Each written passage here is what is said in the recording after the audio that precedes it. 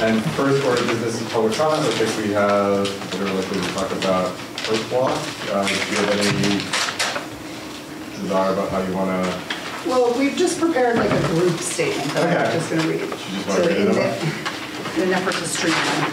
Great, that is perfect. And you can sit down or stand up. Okay, it doesn't matter about the microphone. I think there's a microphone. Futuristic microphone.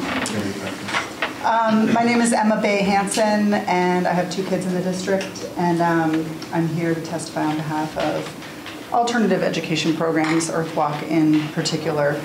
A larger group of Earthwalk parents are here, and we met prior to this meeting, and in an effort to streamline our public comments on this issue, I will be representing them and summarize our collective thoughts and questions, and I'm just going to read. We are here to open up a dialogue about how we treat absences that occur because of enrollment in educational programs outside of the school building, such as Earthwalk and the Nature Center. We see tonight as just the beginning of a larger discussion, and thank you for making room for this on the agenda. In years past, days spent attending Earthwalk Village School were considered excused by the district. This year, days spent attending Earthwalk will be recorded as unexcused. Our sense is that this change is perhaps the product of a fresh interpretation of the rules by our new administrative team and does not represent a shift in the long-time support for the program by our school community. Our children's absences have prompted truancy notifications for many of us, which brought our attention to this matter. We feel strongly that participation in Earthwalk or other such valued educational programs should not be treated the same as a child skipping school for no apparent reason. We have always felt supported by the teachers, administrators, and community for our decision to provide a flexible solution to our children's educational needs. We hope to find a way back to that supportive environment in a way that balances with the needs of the district. We are concerned that treating participation in Earthwalk as an unexcused absence may have unintended consequences. Parents could decide not to participate because of these truancy letters, and this could make it harder for these programs to exist and to continue to serve the many children that love and value the program. We hope that you will explore the following questions on tonight's agenda. 1, how would Earthwalk garner the designation of quote-unquote approved education program under the current law? 2, how do other schools and districts treat attendance to Earthwalk and other such programs? And can we build on those models and our past policy to be more supportive of programs such as Earthwalk? And 3, what can we as parents do to help move towards a solution? Thanks again for your consideration. I'm happy to, I have copies of this if you want me to give those to you. If you have copies, yes. Okay.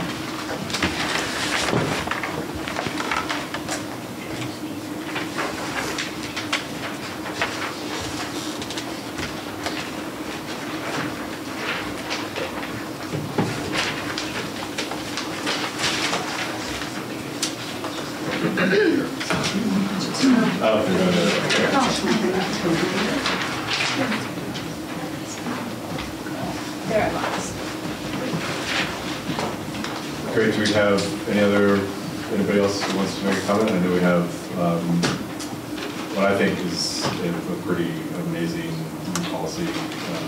So members of the public that are here to support. If anyone wants to speak, feel free to do that.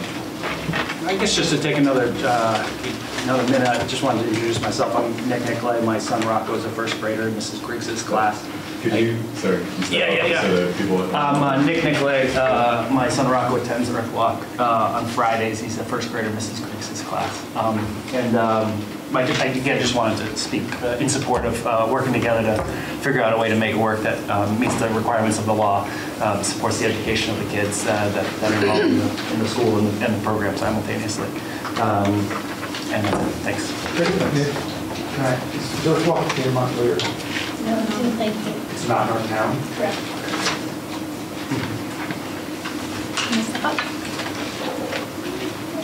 Hi. Hey, how are you? Good. My name is Annika. I'm the Youth Programs Director at Earthwalk. Came to be supportive and to answer any questions and help build a strong relationship with the school and with what we're doing out in the woods. Great. Thank you.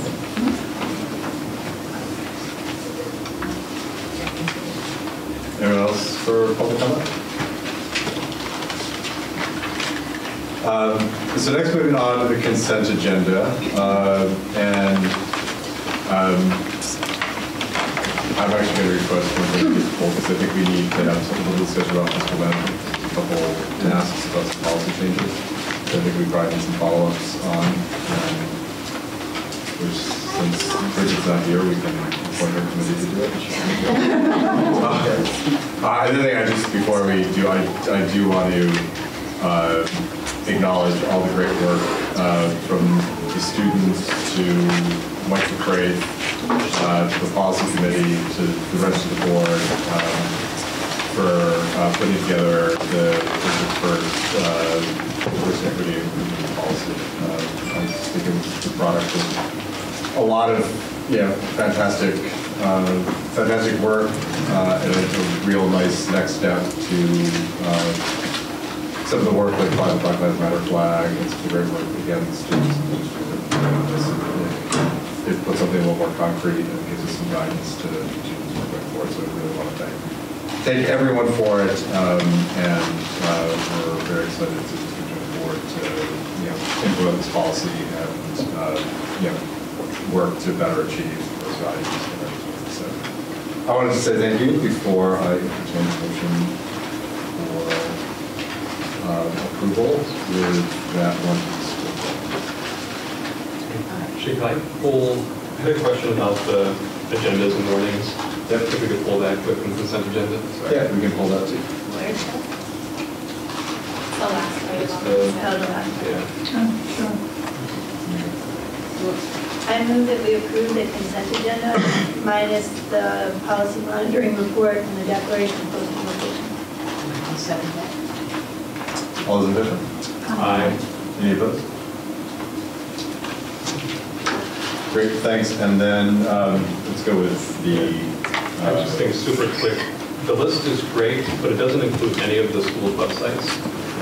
And I thought it should definitely include all the websites because everything should be up, and it already is. But just to make put sure it on there? Yeah. To declare that tax workload. Yes. It's also being posted on the websites.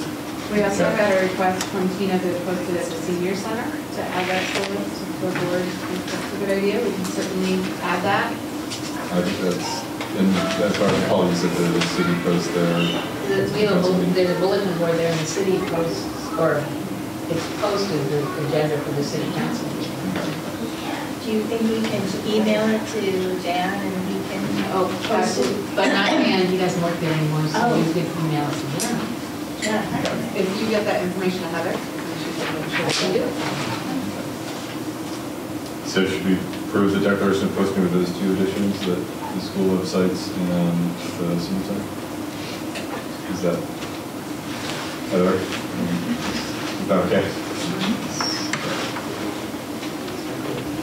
So I just have a quick question about that. I think I've talked about this before, but when we were called upon in the past to demonstrate that we had posted in a certain location on a certain day, we were not able to document that because although it had been posted there, it had subsequently been in file. And so when people post it, like Amy at City Hall or Jana at the Senior Center or whatever, if they could date stamp it so that we're able to document that it was actually posted on the day that it was supposed to be posted.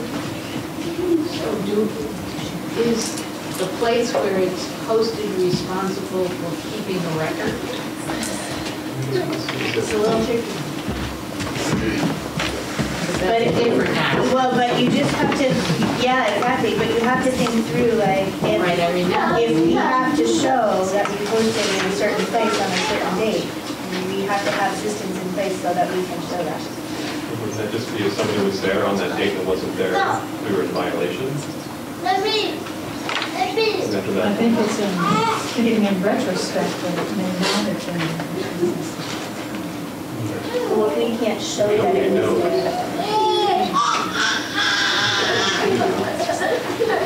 there. It's rarely an issue. No one's going to City Hall to see whether our agenda is there. Does Heather send it via email to those places? Yeah, No, but that doesn't prove that we posted it. correct. Well, technically, we have to have what, 2 physical locations, and then the websites were required by open meeting law to post to, right? And that's all. So everything else on top of that is essentially a good gesture on our behalf. That's yeah. Throw his head like. So I mean, this list is great, but I don't think we're bound by law. Unless putting it on that list creates a legal obligation. Well, how should we?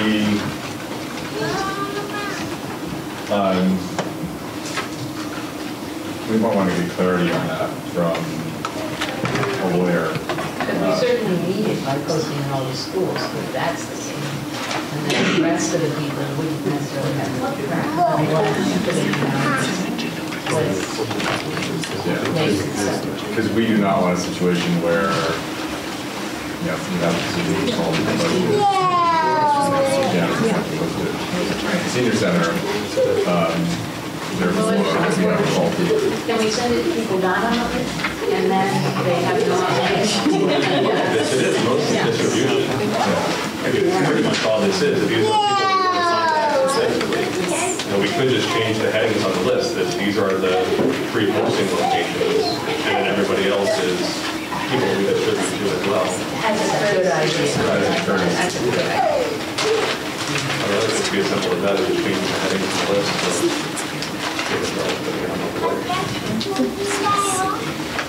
And then, so does that mean folks at the school postings do already date it when do we report the project?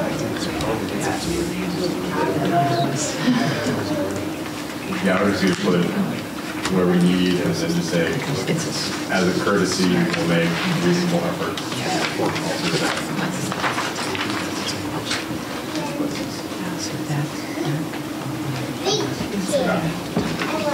Should we approve with that change? Or do we want to read this next?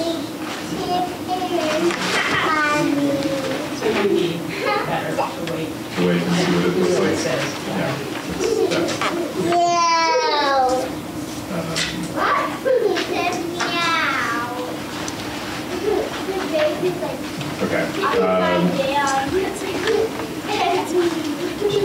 And then the others that I pulled out the fiscal management report because I think we should, there are simple policy changes.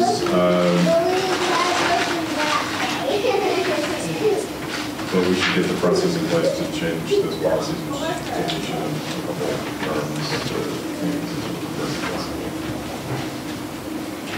I was surprised I actually didn't go back in the binder and look at they are. I don't know how we missed that or where we were in the process. We adopted that last March. We adopted it. I don't know how we missed some of those policies. Or, Is that something we can pass the policy committee just to make those changes? We haven't moved the whole. Just making sure that everything is in line with the new policy binder. Okay. Good. Otherwise, should we approve this? I just wanted to make sure we got that. Motion to approve the fiscal management report. Second? All in favor? Aye. Any opposed? I also wanted to, before we proceed further, do a cut and paste omission. This section for Hope and Emma was not put on the agenda, but yes, we do plan to hear from you and want to hear from you. So sorry for the omission. I just wanted to make that clear. And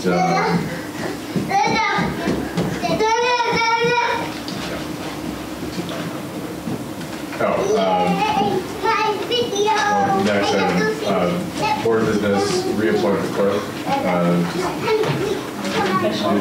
Don't worry. Steve, are you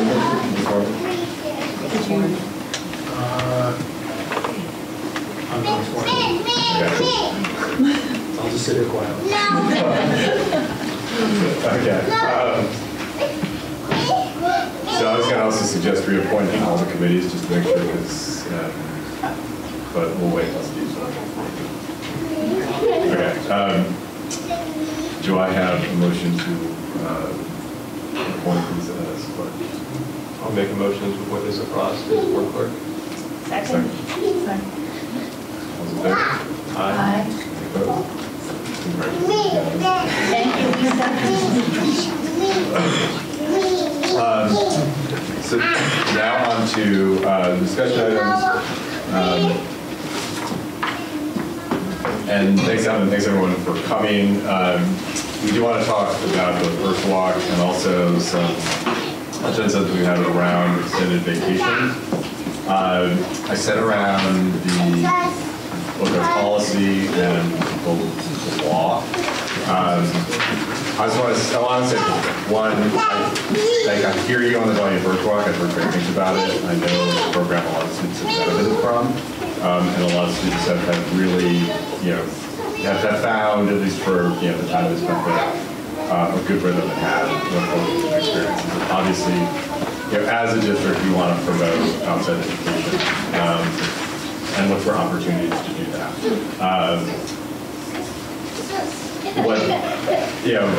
We understand there has been a change from what had been happening in the past. It's clear that we have never had a policy regarding how we treat outside entities like Earthwalk. So what was occurring in the past should have technically been occurring to our existing attendance policy and Vermont state law. We didn't have a counter policy. We also, at least not to my knowledge, have not had any sort of formal arrangement with Earthwalk about how we would handle students who want to go to Earthwalk, including not just the attendance thing, but other questions that I think should come up around that, such as who's responsible for ensuring that the class time is made up. Is that a teacher responsibility? Is that a parent responsibility? What do you do if it's not working for you? What do you do for those kids where maybe that time out of the classroom is creating, they need math 5 days a week, they need reading 5 days a week. Questions about equity. Right now it's de facto available to the families that can afford to send their kids to Earthwalk, both from a financial position, but also from getting them there, transportation, logistics. Not all families in the district are in a position to do that. So there's kind of fairness and equity issues around programs like this. And other questions, why just Earthwalk? Earthwalk is great and it does great programming, but it's outdoor education, which might not be a fit for every kid. What about parents who might want to do some of the things in an arts program, in a music program? So I think there's a lot of unanswered questions about what the burden would be on the district, that we haven't wrestled with. And then there's, the legal questions too. The state law requires that students be in class in attendance for 175 days a year. And then that, the public school qualifies, there's approved education programs, and there's approved homeschooling programs. Excused absences are pretty clearly defined by the law. It's basically emergency, and I haven't delved into see what emergency means, but I'm guessing it's sickness or it's family emergency, and then out of town for 10 consecutive days or fewer. And then there's the ability to excuse, for instance, our district goes 178 days. So those 3 extra days can be excused because all that's required are the 175. So the superintendent can excuse those 3 extra days. And that's it. Chairman, isn't Earthwalk out of town? Yes. So if Earthwalk's out of town, so it could be excused if the superintendent directs. Absence from town. Yeah. I'm trying to get some case law on that, but I'm pretty sure there's no case law on it. And I think that as long as, the idea here is to prevent truancy. Yes. That's the whole point. So if kids running around town, you don't want that, right? So if parents take the child out of town for Disneyland or for Earthwalk, I believe it's excused under the law if our superintendent allows it. Under policy, we we delegate that to the superintendent.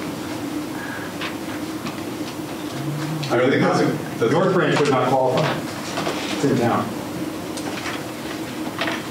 I mean, How would we decide What's which that? programs were allowed and which programs weren't? We don't have to, it's out of town.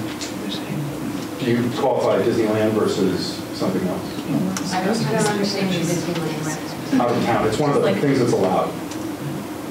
My wife took my daughters to Costa Rica last week. A few weeks ago. Absolutely excused. 10 days. You're excused. No, less than. less than consecutive days. I'm just throwing it out there as a, I don't really have there are many valid points to what you're saying. I'm just saying, I don't think there's any law against what we're making. I think it's a policy that we should have as a district about how we want to treat them. And that is something we can do. We don't have to excuse these. But I don't think we have to not excuse them. Okay. I don't think we should get clarity on what absence from town means. I think we can get some legislative intent language and some case law, and I've asked for those, so hopefully we can get those at some time. Yeah, it's a valid question because it would give us some wiggle room. But I mean, I was reading absence from town as meaning Family vacation. yeah, not But that's not what it says. not Not to be one careful, foot Steve, over each because Montpelier residents wouldn't be able to participate in the North Branch Nature Center, and technically a Roxbury child could go to the North Branch Nature Center, and And the law gives us that discretion. Well, there's a question like which town? Is it the town the child resides in, or is it the town the district? Because we also have kids from other towns. Okay, we can. It doesn't excuse that. We need to create some standards ourselves by which, and we've delegated that to the superintendent, right? So we just need to be really clear. That's all. It doesn't mean that we would say, oh, well, I guess our hands are tied, we have to excuse our block. Right, I'm not saying that. Well, and also the board obviously would never ask the superintendent to break or even bend The the law. law. And so. Well, that's why we want to get clarity from Pietro about. Right. And so it may be quite some time before parents who are participating in these programs stop receiving truancy letters. That may just be part of the routine. That's how it works. And I think we also need to discuss what the impacts of the truancy letter are. I mean, my understanding is, and I know it's not a fun thing to get, but it is a way for monitoring of basically any sort of educational deficit that may be occurring due to that absence to occur that we would have to create in the absence of that. So my understanding is basically, and I would not like to get a truancy letter in the mail. But what happens then is AOE, and correct me if I'm wrong, but my understanding is that AOE basically will check in with the district, DCF, sorry, and say, is this creating an educational problem? Is the child falling behind? Are they suffering? Are there other issues that are accruing from these absences? If the district says, no, the child's doing great, the child's thriving, that's basically the end of the inquiry. And if there is an issue, then there is the means to take corrective action. If we counted these as excused absences, I think we'd want, as a policy matter, some sort of internal monitoring to take place anyways to make sure that, it was working both for the child and then for the classroom too, because, as teachers, if you have, teachers teach cohorts, and if, there's holes in that cohort on a consistent basis, and a teacher knows that, wow, on Friday I've got 4 kids who aren't there, and I've got learning that's kind of dependent on, the whole class participation, that's a burden on the teacher. So I think we have to be mindful of. But do we do that for family vacations? But do all families regularly take vacations every Friday? No. But if you take one for a week or 2 weeks or 3 weeks off and on throughout the year, it's the same it's the same issue. And I'm not saying, I think having some sort of a check-in, in a union, there always has been that. The teacher would check with the principal, everybody would agree, no, this kid's up to speed, they're good to go. Yeah. But most of these kids do not go on vacation outside of the vacation. And They do all the time. it is unusual.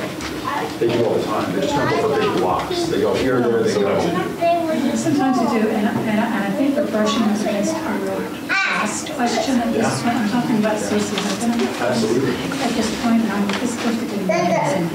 So I'm just going to put that out there right now. We want to talk about, I'm not even going to go there because I'm really upset about it. So maybe we do take just spend the time, or at least let me. Becky, I know you don't want to talk about this second, but maybe at some point it'd be great to hear that, because I want to hear kind of how your perspective. Yeah. Well, I think we should all talk about it. About people having the privilege of dropping into school and not dropping into school at their whim. And taking international vacations. Right. So we expect the school and the teachers to know what to do. Or homeschooling, all that stuff. It's all part of it. It's all sort of the same kind of privilege. But there's a legal mechanism for homeschooling. I mean, I think what There is for this, arguably, but I think what we're asking, I think we all want to give as many educational choices as possible as a district. But I think at some point, we have to be, we have school 5 days a week for a reason. And if people say, well, only 3 or 4 works for my kid, they'd be better off in 1 or 2 other places. I think we have a responsibility to educate children, offering them a certain curriculum, a certain curriculum.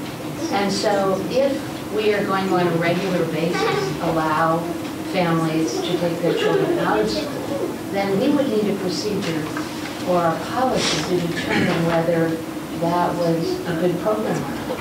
I'm a little leery of saying that after the fact we'd say your child isn't doing well, and therefore we're going to not let him go to the program, whereas if your child is doing well, it's okay.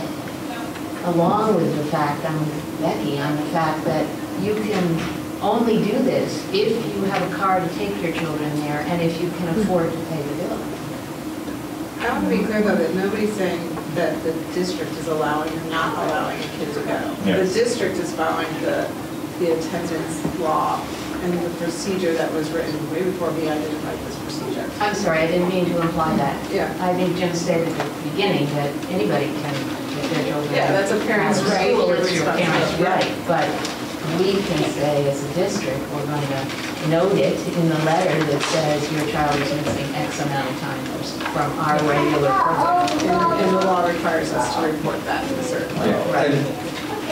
I mean, let me put a little more into it, because I do understand the value of it. But what we're really debating is, are a few families who are going to afford to do this, we're going to get a truancy letter that has very little real impact, and in fact, some might decide not to do it because they don't want to get a truancy letter. Are we going to bend a policy to accommodate those families so they don't have to get that letter, when it opens a huge can of worms around equity?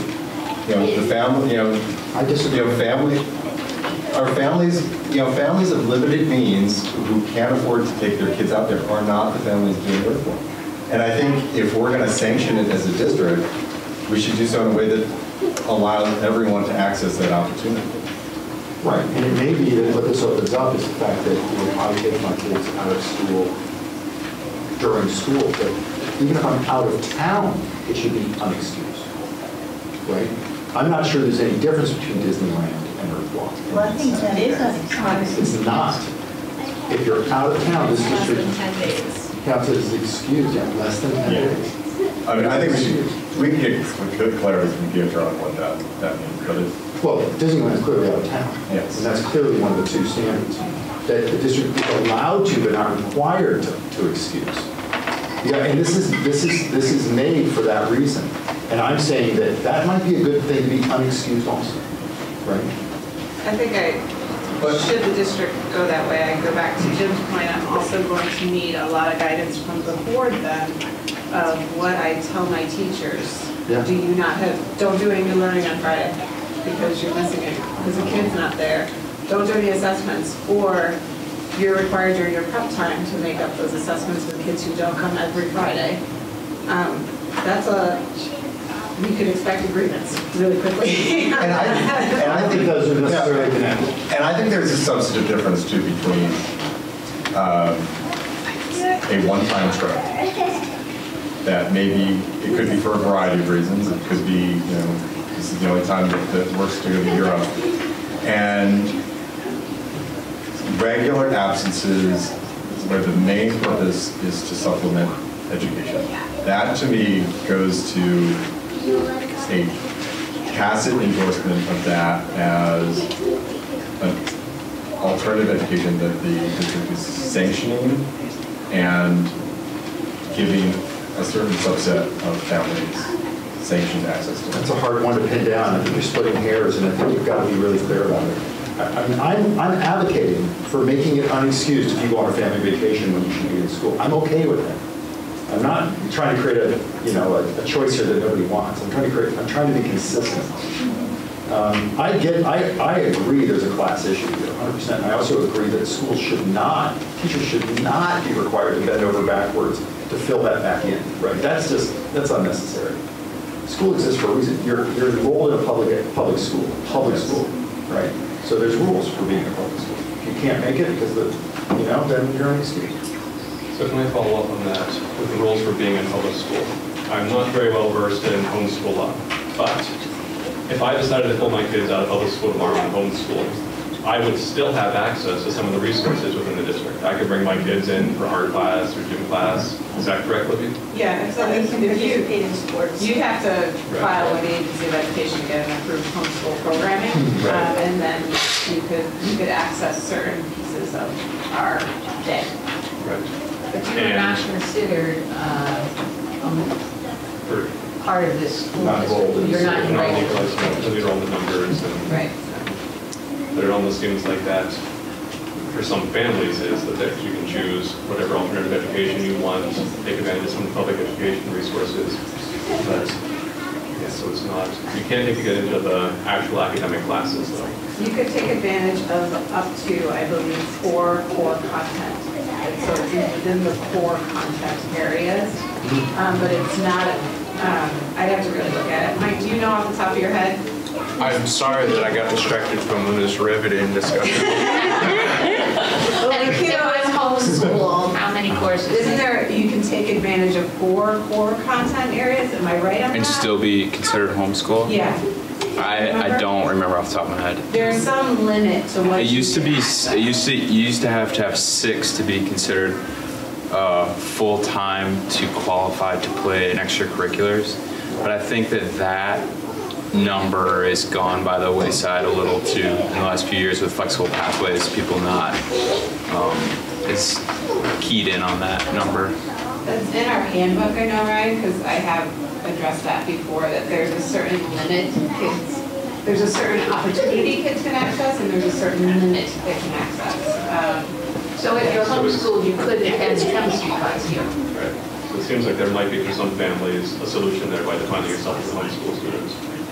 But maybe to conclude, I am concerned, I don't want to add extra burden to our teachers. And I do have concerns that with people popping in and popping out, like it really is going to throw, even though it might not be necessarily an extra workload, but just the daily management of the classrooms. I don't feel good about having kids constantly shuffling around. Well, so people have been doing it for years though. And so teachers must have been accommodating this. I mean, do we have data of any kind of how many kids done these programs? No, however, I think there becomes, so the procedure, like I said before, I didn't change the procedure. The procedure is pretty clear in our handbook as to what the district would consider a excused versus unexcused absence, and it didn't say other outside activity. So you didn't change the procedure, you just started following the procedure? Yes. Yes. Yes. And so where's I going with that? So before, I'm aware that it was just, so here's the difference. If the board says to me, change your procedure and add that piece to it, that adds, as Jim is saying, a different level that gets contractual with the teachers to say, we're allowing this, and you will make up the, like, I can't tell them to just skip the work. just skip the learning. That's unethical. So we're essentially telling the teachers that it's okay for the child to not do the 175 days of schoolwork. That's allowable, and you need to make up the extra time with the kids somewhere. So in high school, kids miss classes all the time, and they make it up, and that's expected. But in elementary school, it's different. And in high school, we're really encouraging a lot more flexible pathways, alternative programming, kids doing their own thing. But in elementary school, I think people hear that the district and the state, in fact, are doing flexible pathways, but I don't know that that applies in the same way at the elementary level. And middle school is even harder in some ways than either of those. Right. Because their students are taught to be responsible for themselves immediately upon 5th grade, right? There's sort of a immediate shift to, oh, you got to make it up. Right. It's really hard in middle school. And that's why a lot of them drop off immediately. But I think the difference with the high school is that the flexible pathways, the structure in place to supervise and monitor. And somebody's watching, supposedly.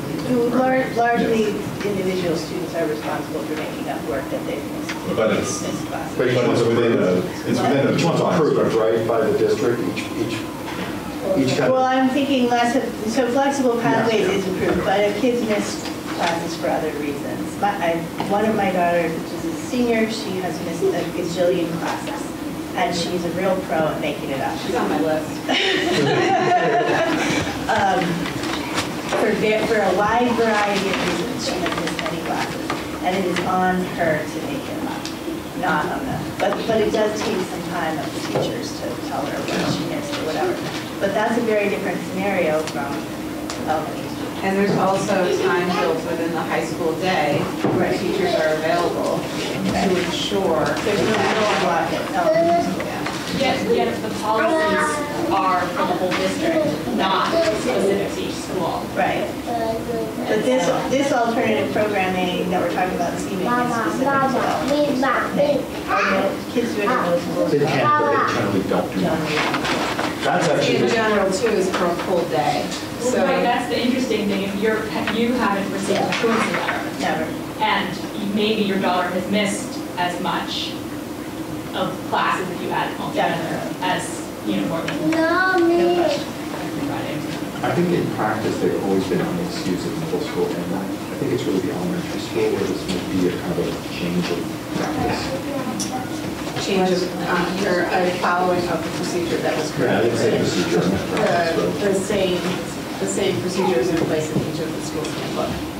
No, I'm not saying that. I'm saying in place that this is been not practiced, but the procedure's not been practiced. I think it's the elementary school. I think that's the only time. Because I've talked to Pam in the past, it's been like, no, it's unfortunate times.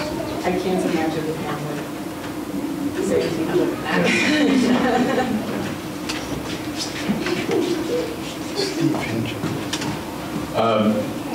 Which provides a different question as well. Or all of our schools should be, we have the same procedure, all of our schools should be following the procedure and understand the procedure. Unless there's a reason not to. Unless we change the procedure. Well, I think Michelle said it very well, which is that there's a different, the way that we teach each school is very different.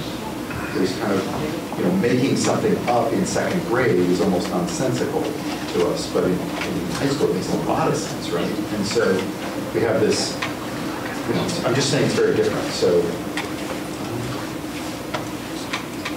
As a former 2nd grade teacher, I would say it's not nonsensical. You miss a day in 2nd grade, you might really miss something. When you have children in 3rd grade on IEPs, missing a couple of days in 2nd makes a big difference.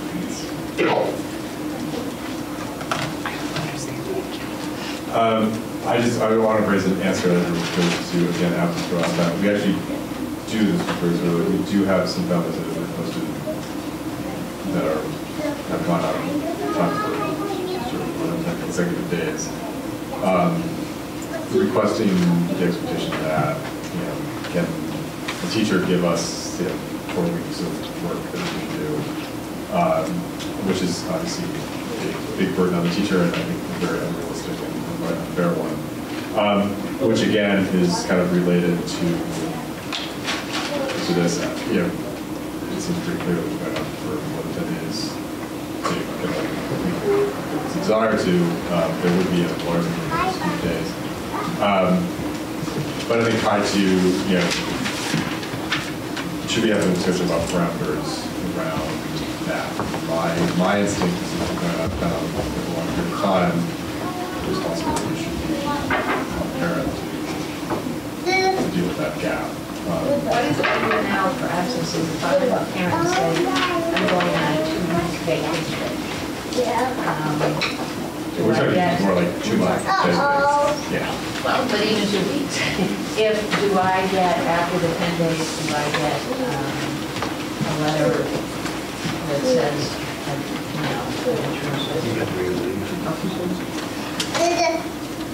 The challenge is that we've had families just this year go for extremely extended vacations for good reasons. I'm not saying it's not a bad thing to do with your children.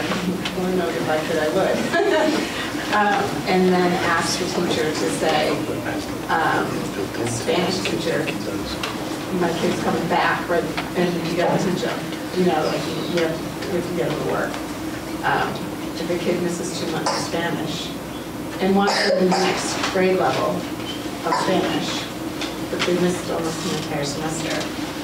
So it's a commitment. I can't expect my teachers to make that work out with an individual kid for that choice. I agree. Yeah. So Jim, this is down on the agenda for discussion. What's our end game here? I guess what I would like out of this is whether we want to take further action. I wanted the board to kind of understand the issue around it, because there will be questions. I mean, we can say, okay, we understand better, and we're fine with what the administration is doing. We could ask to look into some questions around it to see if we can learn more, if there's some other paths, or we can decide that maybe we want to make, you know, some changes and figure out what options for changes we have. So I think that's. And we are clear that we carry out this policy back to Steve's. So if I'm gone for 2 weeks, after 10 days, I'm going to get the same notice as once a week again. That's true. That's according to our policy. I don't think it's equitable now. Because of this issue of what out of town means and what you're actually doing with it. I mean, I really think that there is a problem with equity right now. Which is Are you saying that if I take my kids out during the school year, I should get an unexcused. Oh, I see. You know, if they're getting unexcused to take them to someplace that is actually really assisting in the educational. Apparently you do if it's more than 10 days. I'm not talking about that. I'm talking about the more typical kind of like The just 4 days or yeah, you know, like we're gonna round it out, take an extra couple days on around a holiday, and you know, I think they're supposed to be in school. Maybe they should be unexcused. And I'm kind of coming around this idea that to be consistent, that's not a bad thing. And you know, like you say, what does it really mean? It doesn't mean that much other than being very formal about the fact that no, we need these kids in school, and we cannot be expected to have our staff make this up for you. You know, we certainly, you know, Morgan's here right now. I have one daughter in her class right now, and just recently we've asked her, hey, can we get some homework ahead of time so we don't have to come back to school for those 3 days, right? Like, is that her job? I'm sure she's willing to do it, but it's not really her job, right? So maybe that is an unexcused also. And it doesn't really hurt me to be unexcused. I just want to be, to these parents, they're doing, they think is really assisting in the weekly classwork. I know when I did it with my other daughter, it was essential. It kept her from going insane in school in 3rd grade. And to go once a week, it wasn't to Earthwalk, it was somewhere else. That was really valuable to get her to focus and be a really good student the other 4 days. If it had been unexcused, I wouldn't have cared. So there are some, so here's a question, Steve, that I'm curious as to your thoughts. There are some students who have parental visitation through DCF that happens regularly. It has to be taken out of school to do so because it's supervised by DCF. Not necessarily educational, but yet beneficial to a kiddo. Huge. And quite honestly, I'm not sure how we treat those visits right now, because I'm just kind of hit me on my head, you know, but it gets to, I think it's another indicator that it's a slippery slope quickly. And so how I would need help from this body of how do I define that, and how do I ask my principals to define that? You do it now as, what's the policy, what's your? Within our procedure, that what? these are what count as excused absences, and anything other than that is an unexcused. So, I mean, the DCF idea, I'd have to ask my principals exactly how they look at that, because I don't know. And how many unexcused absences can we take for regular party joint tutor? 10. So it's the same for the more than 10 days vacation, more than 10 days roadblock, same thing. We need a policy or procedure for what happens if the scenario you've just given me. If I say I'm going to take my child out of school for a month, and I'm going to ask the teacher to provide work and catch them up after they get back. You don't really have a policy or procedure about that, but I'm not sure I'd want to ask the faculty to do that. What I have said, because it's come up from labor relations, and what I've said to the teachers during that time, do the best you can, and that's all I can. And no, you don't need to stay after school. You need to stay to school till 3:30 because that's what your contract says. And from that point on, yeah. Doesn't actually say anything about DCF or anything like that. Is it in the? It's the state law. It's the, yeah. It's so. It's not state law either. So at 10 absences, that's when the truancy letter. No, I'm sorry, I'm sorry. DCF and the new Washington County judge, the truancy judge, is actually just brought it. I just went to a meeting on this 3 weeks ago, with all superintendents of Washington County. DCF wants, and the judge wants all 10-day absence that whoever hits that mark, all of those letters, a copy goes to DCF. And it's exactly the process that Jim entailed. It's a piece of paper that says, you know, it's just, here's a kid, here, you know, what have you tried? What have the parents said? Which is great. And then at the bottom it says, what have you had? Is this kid falling behind? No? Okay. Like, it's not going to go anywhere. It's just paperwork, yeah. I meant you were talking about the DCF for mandated or supervised absences, where they're going to another parent. Oh, I'm sorry. That you said, well, we just follow the procedure, not necessarily on that one, but they don't see those procedures. I see that the board gives you the authority to make the decision. The procedures, those are in the handbooks. That's what I wanted, the handbook copy. What is listed in the handbook as allowed and not allowed is excused. I can get you the exact language.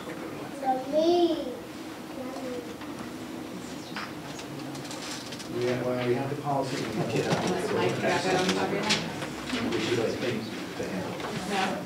You don't know that right here? Yeah, you don't want me on this one. I mean, back to Michelle's question of what's our action here, it's just, we either make a decision that we want to, kind of guide the superintendent, or we just be quiet, is what it said. Kind of our option. I would be interested in hearing from other school districts, like Burlington, where there's Postback, which is a similar program, Brattleboro area, there's Vermont Wilderness School, what do they do if they have policies or procedures that still fall within the law, but have flexibility or not, if they just send out truancy letters also. Do you have like a VSA, does VSA I can get a wide answer to that. I have talked to, we did talk exactly about that program. And he said exactly what we say. So when she's absent, this is what happens. If your kids are fine, nothing happens. And that's their policy. That's how they follow their policy as well. Unexcused is a good way to have that check you're talking about, where after 10, someone outside the district, or the district must review it effectively at that point, because you're going to go before the truancy judge, so you better be ready to, not before, but you're going to submit something, right, at 10. And The truancy judge is not going to pull anything unless it's potentially educational neglect. But I guess what it does for you is it makes you think, well, we're at 10 now. We're sending a letter to the truancy judge. How are we doing? Is this kid really okay or not? Yes, it is a trigger for us Right, to so make sure. to the sense, the more of those unexcused you accumulate, the better, rather than a whole bunch of excused. Right? 'Cause Yeah, well, that's trigger right. if you do them all as Because excused. if they're excused, you're not keeping track of anything. Right. Yeah, exactly. That's kind of what I'm saying. The truancy letter is not pleasant to receive, but it's an automatic check that I think we have to put in place. And we have to put in place asking all these questions about equity and fairness of which program. And I actually, I like your idea of, unexcused for Disneyland. I mean, it is a move towards equity is what it is. No one's going to Disney. No, it's okay. I'm still gonna pull my kids when I can. 4 days to Disneyland. But then at 10 of those, someone's like, this really isn't good for this kid that this family keeps pulling them out. They're not really succeeding, or it's disruptive, or it's creating too much pressure on the teacher, or, there's like all of a sudden there's something to impact. So I got no problem with that excuse. According to go back to our handbook, according to the handbook, and I have the high schools, I can pull up UES because it's the same language, so I've read through them all. Excused absences are only granted for illness, family emergencies, religious observances, and medical appointments that cannot be scheduled after school hours. So no out of town, that's not one. Nope. Well, why interpreted that to mean the Well, but look, this is a permission for the district to do it if they want to. That's different than what we're doing. You don't have to follow this. You can be more restrictive than the law. The law is saying if you want to excuse out of town, you can. And we're saying, no, we don't excuse those. So what happens, what do we do now with this? Someone just Well, it decides. depends on how many days you're there. Well, it does, Do you want me to talk about it? Go for it. Sure. From a Okay. principal's perspective. Yeah. So, you probably have fewer students going to Disneyland. And you're following the handbook, right? yeah, Okay, well, good. yes. So students come to me constantly. Sometimes I feel like the only purpose I serve is to sign their planned absence. But at least I'm signing something. And I always check unexcused when students are going to Thailand or whatever, because they're going on vacation, so it's unexcused. And we accommodate them because we want to. I mean, if a student is going to be gone for an extended period of time, which is why this is coming up, that's different to me. If you're going to be gone for a month or 2 months, then we got to slow down and say, wait a second, like, is this reasonable to put on us? But if a student is going to be gone for a couple of days, then, we say check in with your teacher, see what you're going to miss. You're responsible for the work that you miss. You're going to make it up. And, but it's unexcused. The question then is it going to trigger a truancy letter? And the answer is that technically, yes. And there are so many absences, which is a plea that I make in my opening letter to families each year. Please come to school. Please come to school. Please plan your vacations carefully, so that it's not, I think there's like an element of respect about the challenge that poses for teachers in schools when people are just gone all the time. And you're trying to hold a class and half the kids are there because people are out doing good things, but they're not there. So yes, I ask that of families in the summer letter, please come to school. And when people have good reasons for not being there, we do our best to work with them and accommodate them. And I do think it's different at the high school. There are students that are constantly engaged in really good stuff that takes them out of school. And they're older and they're at a different developmental level, and so they are navigating the executive functioning skills necessary to plan ahead and to make up things, and I think that is good for them in some ways. But when the piles of unexcused absences come in for this or that, there is an editing process, right? To say like, does it make sense to go to truancy court for this family or not, right? Like, is there a concern that we have? You talked about the trigger, and I'm sorry, but I'm not concerned. You know, and they're, you know, if they have good grades. I mean, it's not just like, oh, we like them. It's like they're doing fine in school. But if they're not, and we are concerned, then it is a piece of the puzzle to trying to support a family. So, I mean, I think there's an element of practicality that does come up for us with truancy. And the other thing that, I mean, I think is worth saying, and maybe you know this, and I feel like you kicked it around a little bit, but truancy for schools a lot of times is very much a dead end. It's a ton of work with almost nothing on the other side. So What do you mean by that?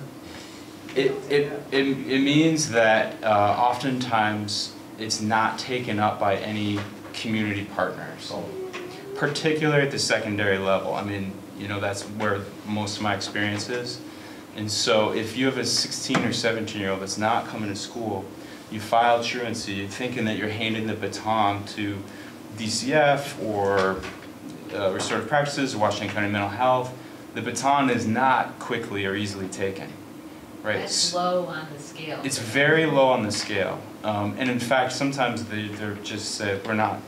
So then, as a school, we have to make a decision about how much energy are we going to invest in pursuing that path, or are we going to put our energy into re-engaging the student?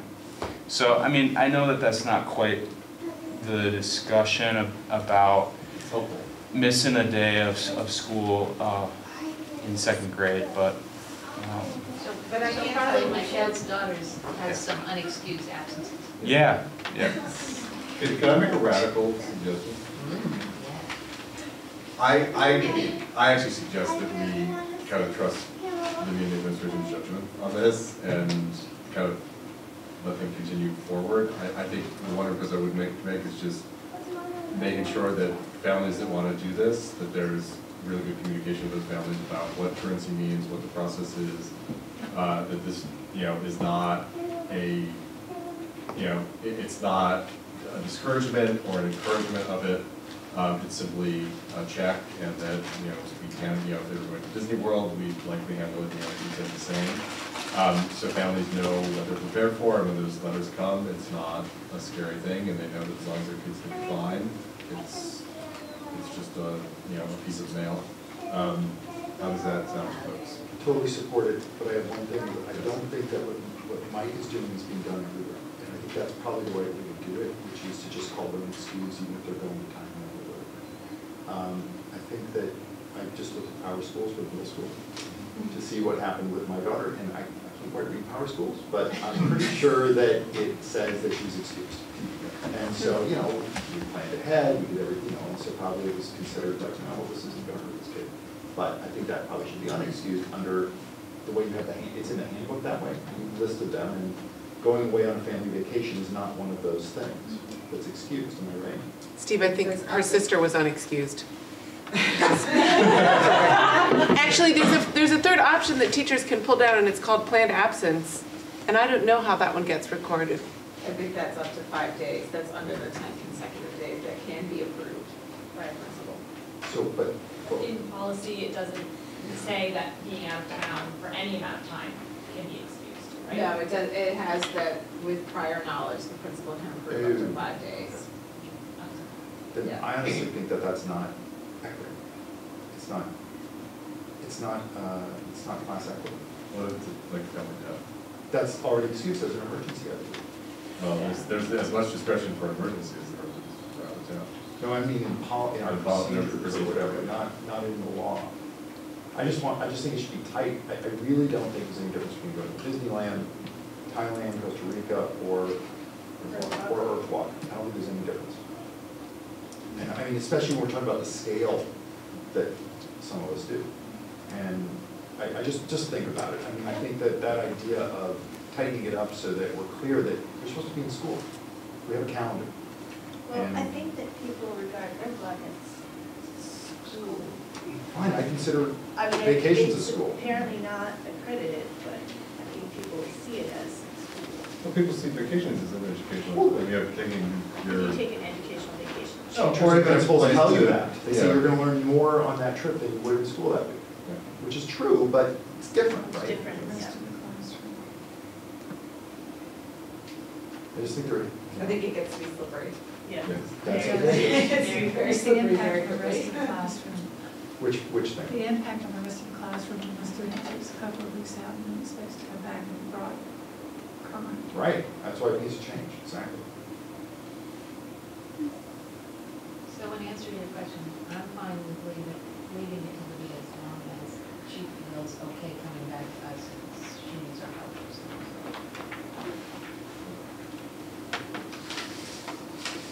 Ask a question.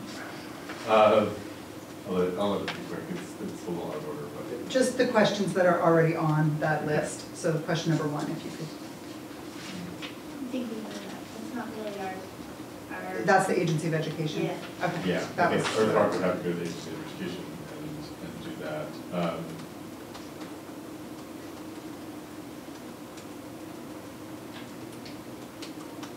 Not sure about number 2, although we have one example from Ruski. I think I'm.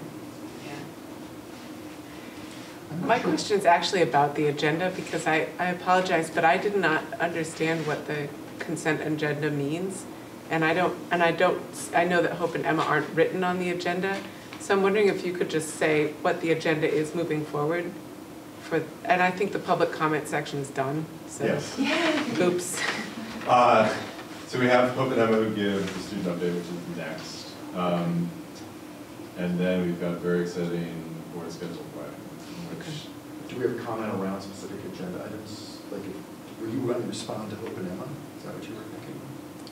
I actually didn't know what they were doing on the agenda, but I just, They report at every meeting, they talk to us about what's going on in the high school. and I think I even missed the moment where the consent agenda might have been approved. I saw things get pulled off of it, but not, so there's the policy that the board is adopting for diversity, equity, and inclusion. I will just maybe email my comments to the board if you can at email some it, later that'd be date, great. like this evening.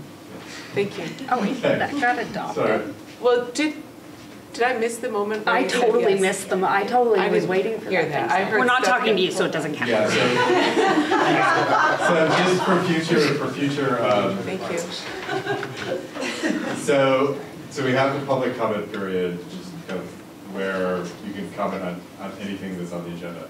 The consent agenda are things that we have discussed and or things that don't need discussion that we're ready to approve without discussion, so unless it was moved on. So the reason that we didn't discuss the diversity, equity, inclusion is because we've actually been discussing that really over the course of most of this year. So we got to a point where that was, we arrived at language, and we've heard from many voices over that course. And so we're just at a point where like the board discussion was done. So we could approve it without discussion unless another question arises, which when it does, that's when we pull items off.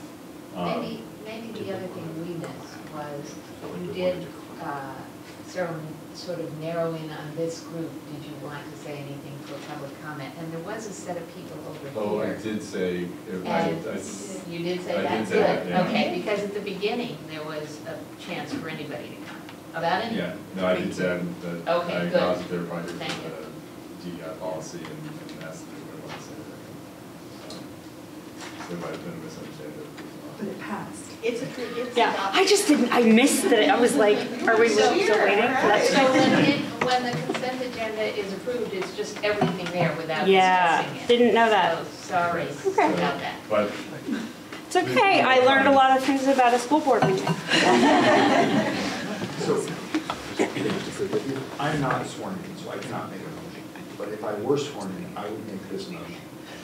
I would say that, so you should just ignore me, right? But I would make the motion that public comments over. that we stop providing the class privilege to people who are taking their kids out of school and excusing their absences, and instead do that the way Mike does it at the high school, which is unexcused, which is more consistent with what we're trying to achieve. And that would also stop sending a negative message to the parents of Earthwalk who are getting unexcused when family vacations are getting excused to Disneyland. And that's the motion I would make, that somehow we direct the administration to clean that up and make that more consistent to avoid the class pockets. Well, my question is that necessary, because I don't have the procedural language in front of me, but my understanding is we don't have that provided for the procedure now, so we just. So Mike's violating it? We have up to 5 days. You can Oh, plan absence okay, up yeah, to 5 days. thanks for reminding me. Can be, but doesn't have to be. No, Yes. it's what the principal's discretion. And isn't it in practice treated as excuse? I mean, I'm going to confess, and I apologize for coming to the discussion late, but I'm going to confess that after 8 years in the district, until this discussion was put on the agenda and I asked about it, I didn't really understand the difference between an excused and an unexcused absence. I thought unexcused was like my kid just didn't show up and was running around town and they would call. Not that has happened, but you know, I was under the impression that if I called and said, you could be out of school today, that made it excused for him. And that's how you're doing it. Because I feel like that. That's how the district does it. The experience. It's not right, but it's how the district can do it. Right, so I'm not How prepared to make a circulators have motion. interpreted the procedure. I think consistent, that is my understanding of how it worked, and it sounds like that isn't the policy, it's not the procedure, or the procedure wasn't there. But it's the practice right now. Sometimes. Right, in some schools, for some parents. So this is provided, this will provide me with the opportunity to bring this up with my leadership team around the procedural and following procedures. And I can tell you all that you will get many questions. So one question that I have is just on the unexcused absence. So aside from, okay, there's the potential truancy letter, and we can see in Power School that our kid has X number of unexcused absences or whatever. Is there ever any kind of consequence for unexcused absences? I can tell you that when I was a principal of an elementary school in Chittenden County, different, one truancy court judges change all the time. It's like a rotating door. I sat with a first grader who had missed 60 days of school. I sat on a hard court bench for 5 months, like one time a day, or one time every 5 months, while I watched the judge say to a mom, get a better alarm clock. Oh, jeez. So rarely does something happen, even if we go to court. Right. It's one of our absolute frustrations Yeah. as educational leaders, that we do the effort, we put the time in, we try to make plans for kids, we go above and beyond our effort for kids who are not succeeding in school with like multiple absences, and truancy court does nothing. But also they would, so if a kid was not succeeding and say they were not going to be promoted to the next grade because they were not meeting the proficiency to move on, they wouldn't be held back just for excused absences, they would be held back for not meeting proficiency. Right. There And really is. we have a But very. if they had 60 unexcused absences, but were meeting proficiency, they would still move on. We have a bigger conundrum there. We have a bigger conversation. Michelle, your point's perfect. They don't mean anything. Just check. We have a conundrum there. I can tell you that we have a very small number of students that we're having trouble with around getting them to school, and they're suffering for it. So And we it's not happening there. Right. Right now. And we won't get any help with that from anybody. Right. I mean, principals spend the majority of their time trying to get kids to come to school, Right. in preference to sending them to court or Yeah, calling we'd them rather to be- reason. But my question around attendance is more like, does the attendance itself ever matter? Or is it really the performance that always matters? I have yet to see, have you had the experience of a student who has missed significant days of school? And and for unexcused absences yet has been proficient? Have you had that experience? I think that I understand that the two things. I'm back in. I haven't had that experience, so I couldn't. But our fundamental concern is Yeah. always whether the kids are succeeding in school. Yeah. Right. More so Yeah. than whether they're present in school. Yes, yes, and I agree that it's a small number of students, probably larger at the high school as kids get older, that just like, yeah, I'm not going. And it's almost always, but we should not say always, but it's frequently connected to many other issues. Right. Addiction, digital addiction is the thing that I'm most keyed in on. I think that, I mean, I will not belabor the point, but when I was a kid, if I played hooky, that meant that I was watching Days of Our Lives. You know, which I did not particularly care for. You said that out loud. Yeah. And if a student plays hooky now, it's incredible what their options are for entertainment. And Pretty unlimited. Unlimited, and digital addiction, I believe, is very real, and we'll continue to see more effects of it. And so oftentimes, again, this is like a little bit of a soapbox, but I'll zip it in a second. Oftentimes we see this huge spike nationally and here in depression and anxiety diagnosis, and I think that the digital addiction piece is really connected to that. And so oftentimes students that have school refusal also have a diagnosis of depression or anxiety, and I think it's all sort of mixed in there with digital addiction and nerves about social interactions and pressure, and it's all mixed in, which is really what Lissa Noss's role in fellowship was about. It was about like building a culture of wellness and risk-taking and resilience. So anyways. And that would be ditto. I know Emerson ran next to Yeah. the same thing. Yeah, so I agree with you, Michelle, that it does sort of come down to the performance, especially, you know, as we struggle with truancy, not having many tools to utilize with that, except the stark reality of, well, now you didn't earn proficiency in this, so you're not moving on. And at the secondary level, that gets very real. So, yeah. Easy.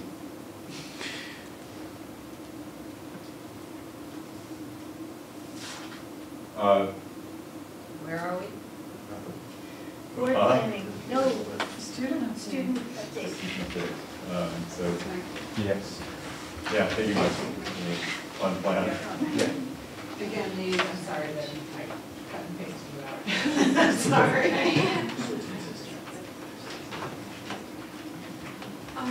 So I'm just going to follow our usual format of some just updates of what's going on in the RPS district and celebrations, and then we can talk about our trip to Jackson, Mississippi, and what we learned about education. Was that excused? Is that excuse? He's actually also thinking about. I can say that I am taking Hope to a conference on Monday and Tuesday next week. That will also I will excuse her. Here, I guess. And the first student celebration that I'm going to introduce is also deals with some students being absent. It's for the New England Music Festival, and that's starting tomorrow. And so they're traveling down to Connecticut, and I think it's so cool that we have some students representing Montpelier and our district there, because it's really exclusive and hard to get into. So that's exciting. And the conference that I'm presenting with other students in Libby will also be there at is the New England Secondary School Consortium. I don't know if I pronounced that right, but and the workshop that we're going to be doing is about how putting students at the center of learning sparked the Black Lives Matter flag raising, and It's similar to the workshop that we did at the Roland Conference, and so we're just excited for not only the opportunity to connect with people from New York and New England, but also just to share our story with them. So it's going to be exciting, and that's next week. And so students have also been working on and partnering with Liz and Nos and people in the administration to work on restorative practices. And that is not just from a restorative justice standpoint, but it's also how we can sort of build community in our school and in our entire school community as well. And it's not just about what happens when harm is caused or someone does something wrong, but how we can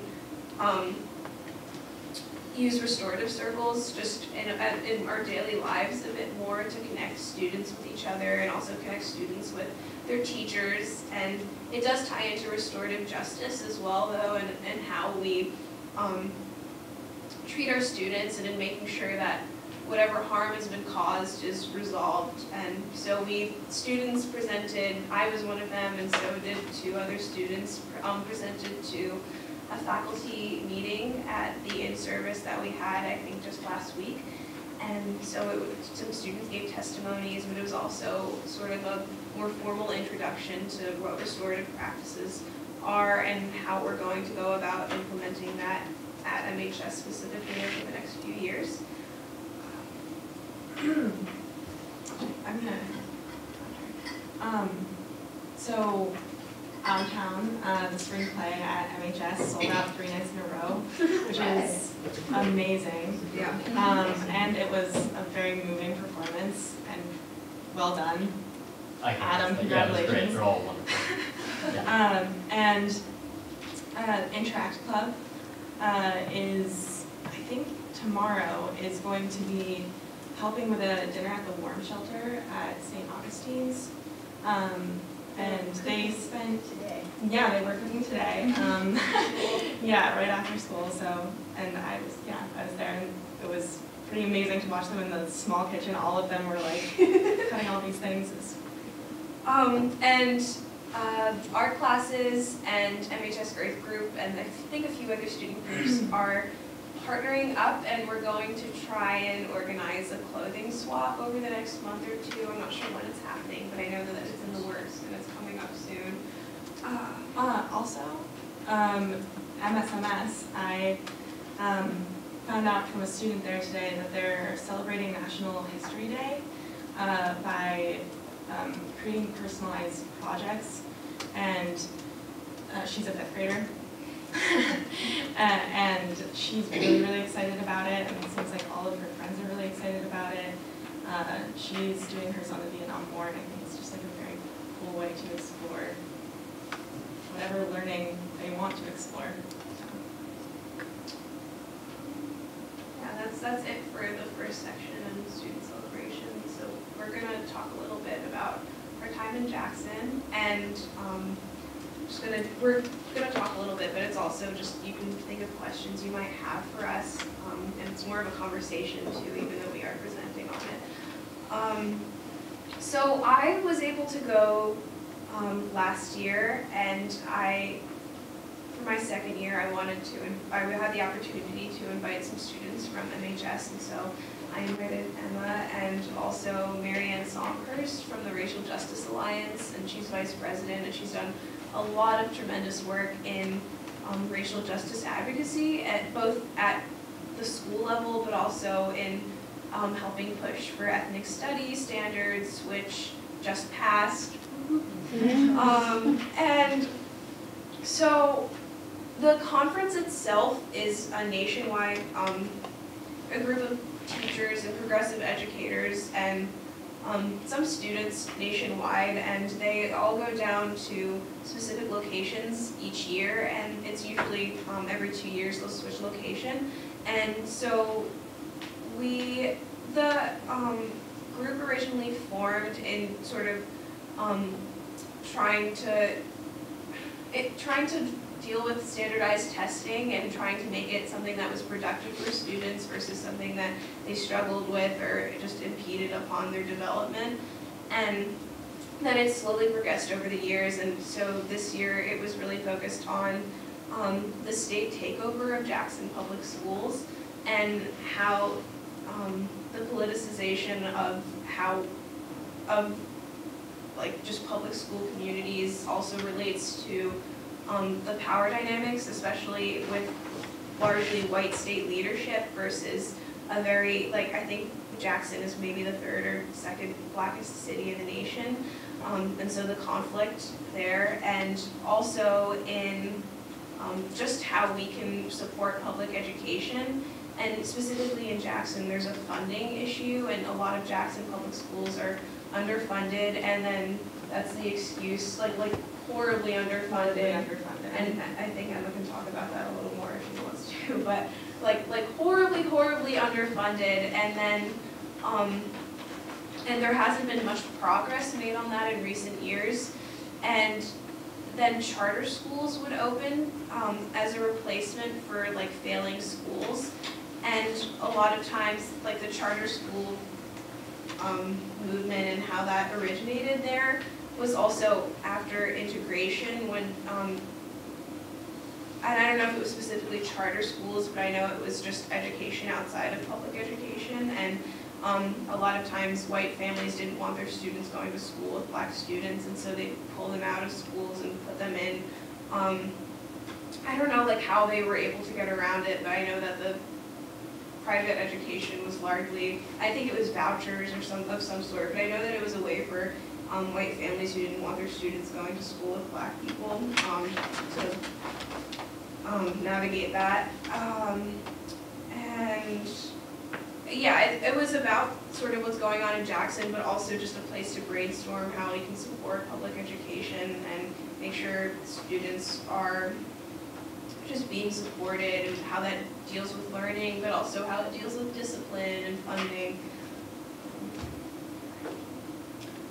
Just to pull in some language that we use here a lot, I think the two words that I associate with that conference are equity and inclusion.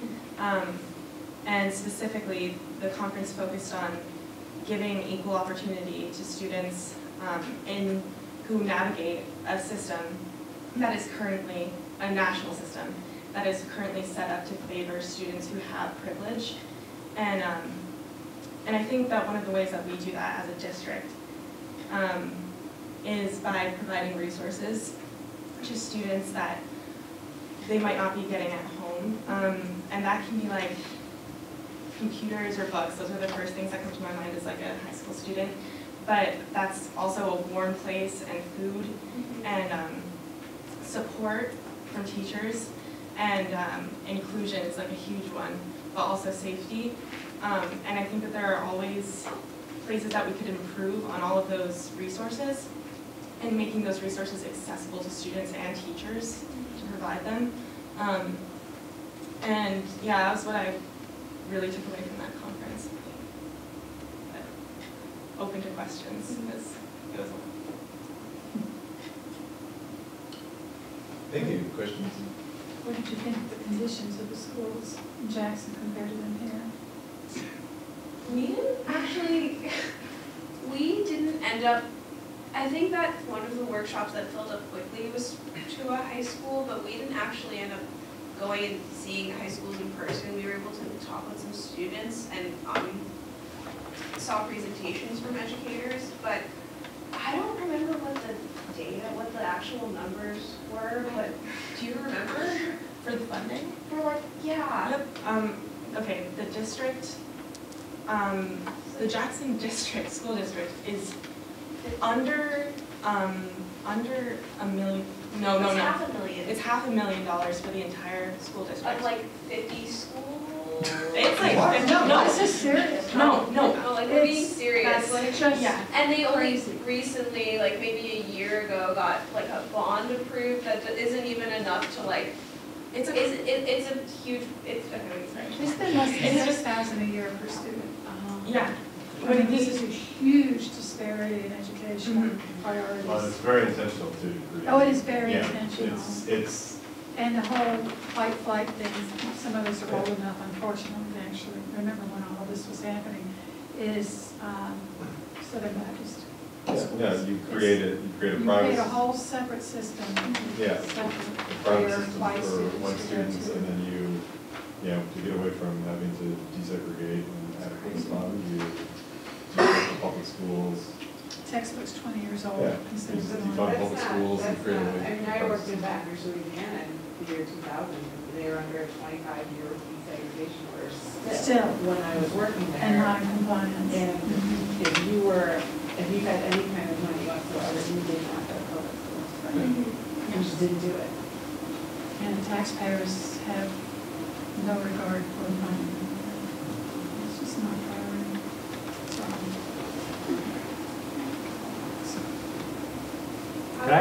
How were the folks from Jackson involved?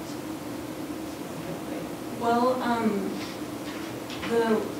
one of the main organizers and leaders was Albert Sykes. And he was actually mentored by Bob Moses, I don't know, or Robert Harris Moses.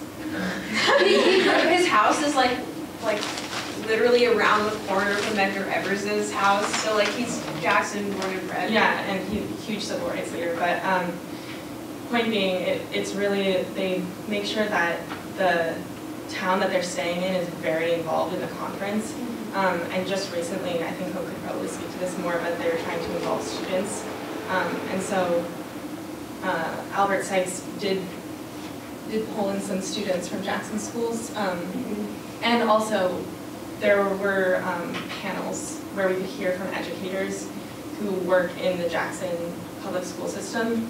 And that was interesting. I think it was also about learning about the really rich history of Jackson, Mississippi, and I think it was important for us as Northerners to go down there and like just learn about the South from a new lens. And it was, I mean, like we went to some museums and just being there. We also the conference operated at the Tougaloo College campus, and that's a historically black college, and that was formerly a plantation, and so it was just also about learning about the history of and the huge hub of the civil rights movement that operated there.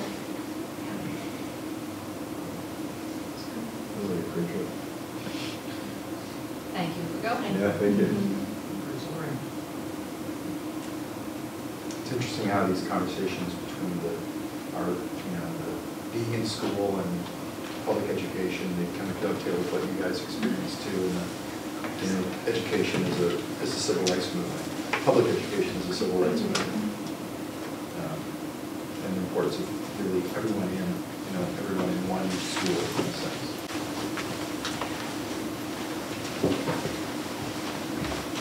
Yeah, definitely.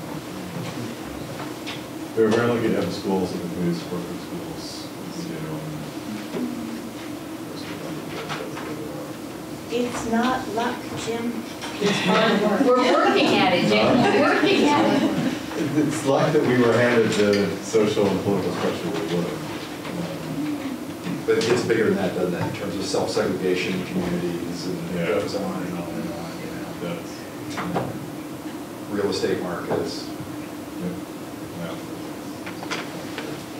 Did you have Is there more? anything else? I don't think so.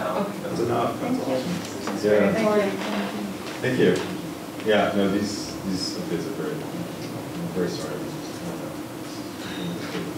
It was good. I thought it was good. So moving on, I actually think we can do this more quickly than is allotted on the schedule, which is wonderful. The April timing. And also, we have a half hour for executive session. Is that I was just going to look, I just read that actually, and Ryan, we put that on there because we thought that we would have had another negotiation session, but we ended up not doing that. Do you think that there's a need for that?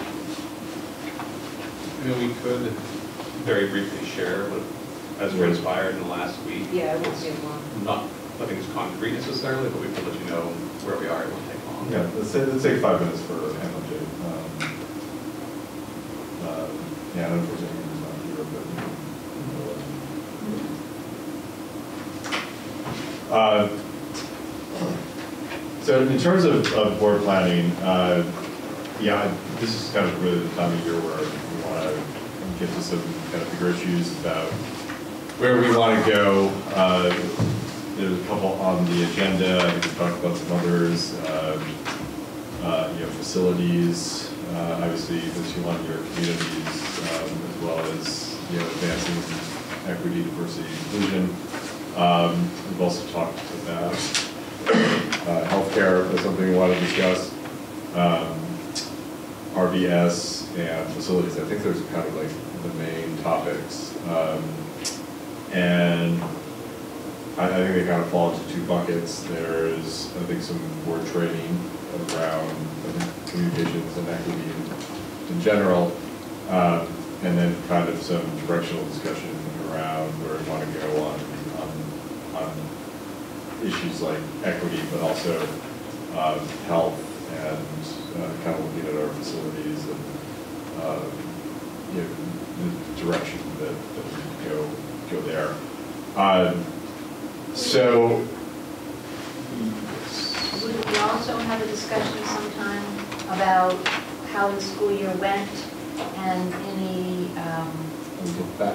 look back and what's happening next and what would next year look like and what? Well, we definitely want to have the what would next year look like. Okay. And I think that would involve some look back, but we can put it a little more formally in that, right? Does health as a topic encompass substance abuse issues? I was thinking substance abuse and That's good, I just wanted to make sure that was in there. Yeah. well, and I mean, we might want to some of the issues that Mike was bringing up too. I mean, increases digital addiction and mental health issues. It's depression, anxiety. The numbers are pretty scary as we need to go forward more about what's happening in our district and things we can use in the district to look at, because those are a huge problem.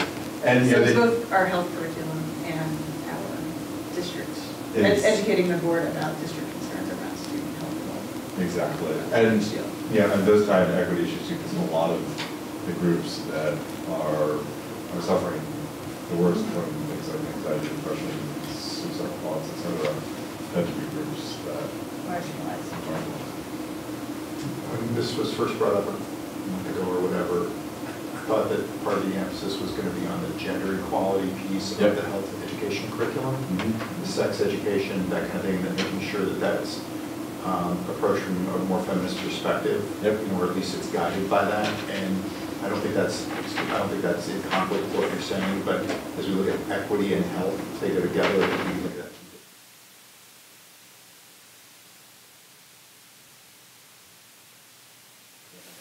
So that's now a very big topic. Yeah, it is. Yes. So I was just going to say, so you're setting aside 45 days. Is that professional learning around that, or is that the board guiding curriculum choices?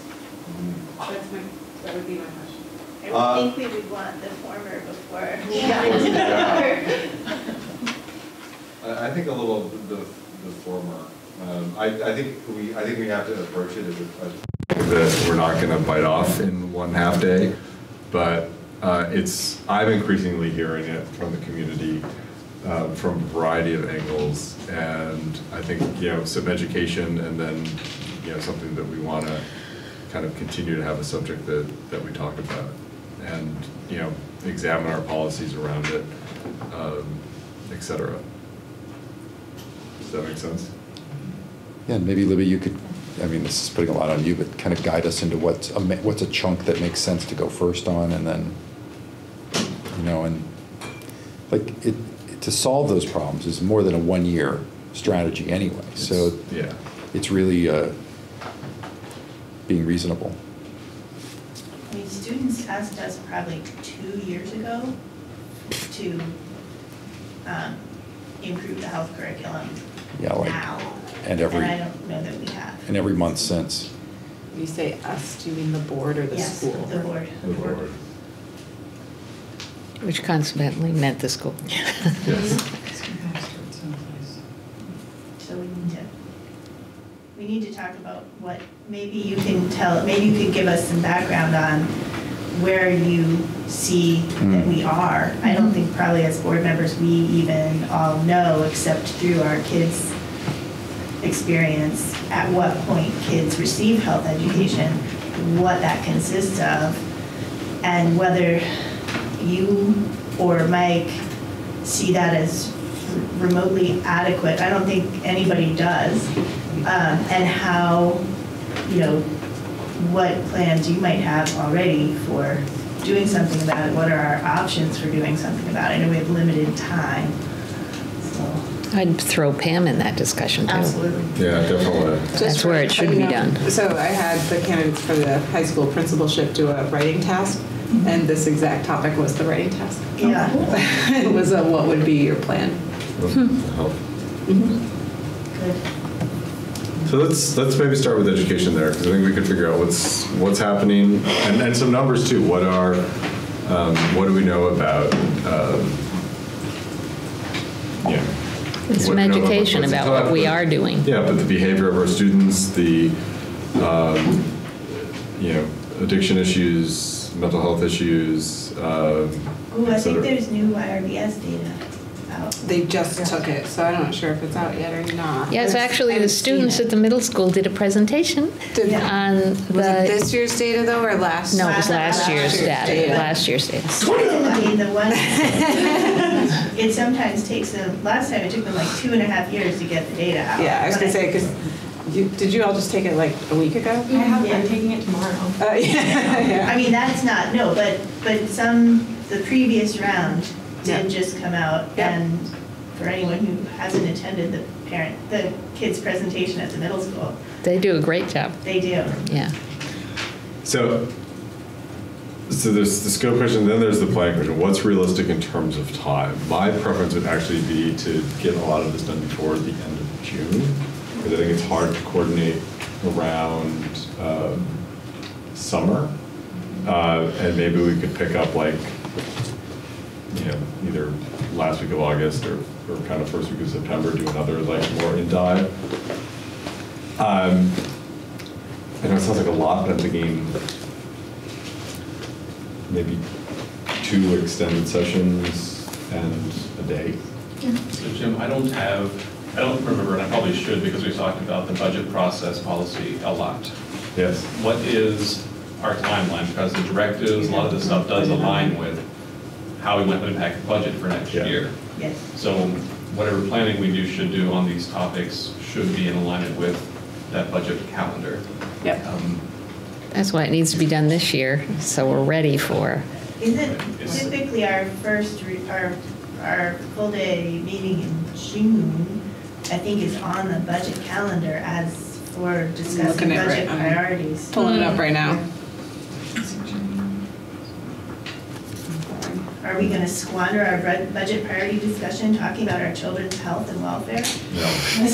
It just says summer. Well, are you talking about board superintendent and leadership discuss budget priorities? And Jim, are you talking about doing this at a board meeting, or are you talking about in addition to a board meeting?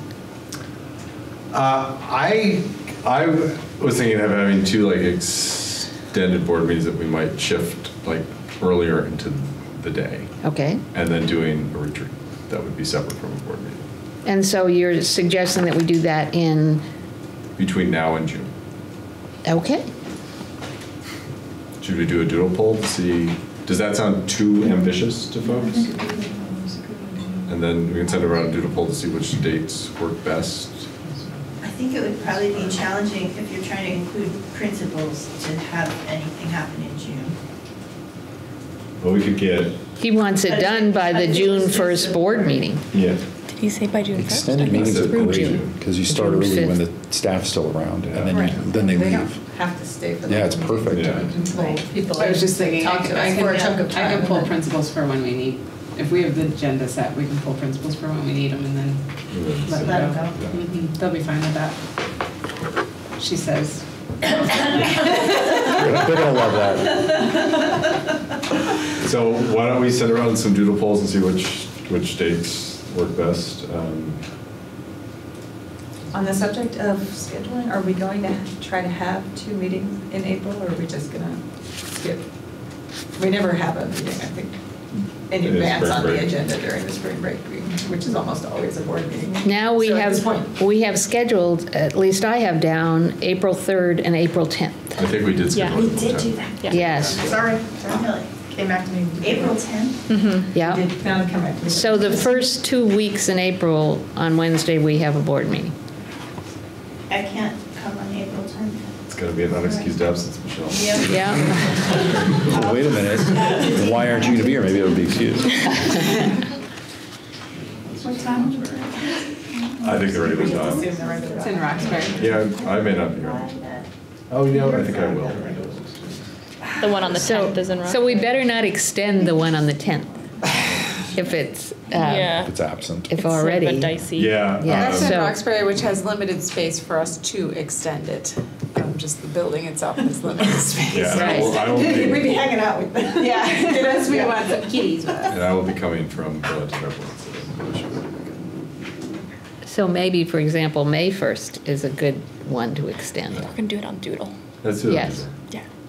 But that's, we don't have a, You don't have a ton to we choose don't have from. a ton to choose from. Okay. Okay, great. Thank you. So we need the motion on, we need 2 motions on executive session. One that it will be in our detrimental to the board if we discuss in public, and then the second to actually go into. So do you have the first one? And do we have yet to post the language on the? Bridget is really good at this. I move that the board find that discussing contract negotiations in open session would put the board at a disadvantage.